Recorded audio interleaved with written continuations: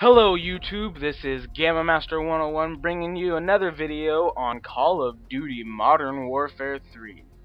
What I'm going to bring up is what I think will be the best starting class, which is all around going to get you the kills, be able to support your team, and roll however you like. And so, let's start off. The primary weapon of this class is the M4A1 carbine. The M4A1 is the kind of all-around assault rifle. It's not too good at anything, but yet it's not too bad at anything. So you can use it in every situation, from the one-on-one assault to the team supporting guys. So it's kind of the all-around gun. Maybe that's the reason why it's not so popular. It's not unpopular like in the other Call of Duty games because it's a bad gun. It's just the fact that it's definitely not an extreme gun. Like there's no like high power, low recoil, slow rate of fire, low mag like the Scar, and it's not a laser like the ACR, which is also kind of weak. What this weapon is it's that middle ground of the assault rifles. It has all the pros, but like it has kind of halfway to the pros.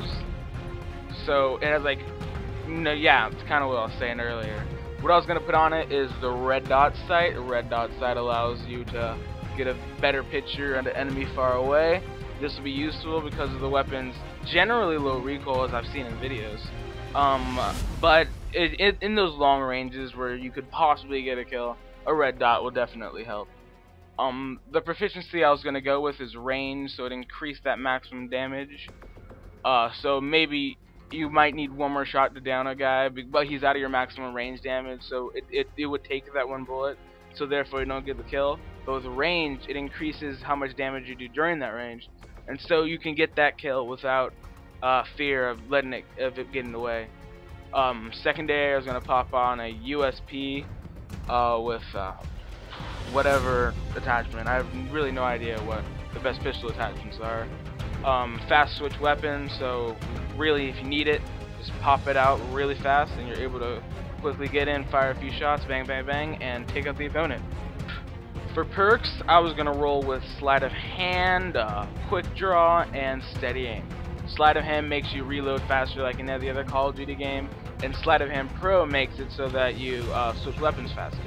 This will be really good because this gun has a decently high rate of fire, so you're gonna have to switch mags often, and so that faster reload will leave you unprepared and unable to defend yourself for shorter periods of time.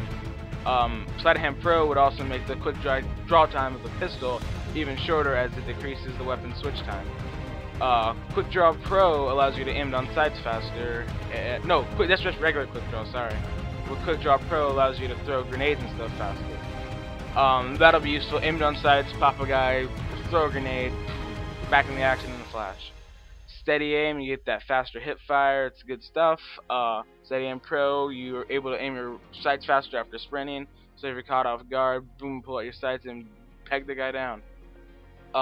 There's really no kill streaks you have to run with this class. I was geared towards more of the assault with the kill streaks. But like if I was going support, I might run blast shield or assassin in the red slot and recon in the blue slot. But I wasn't gonna do that. So yeah, that's all I have for this video. Like if you liked it, and please subscribe. I need subscribers. Subscribers rule. You guys are awesome. Bye.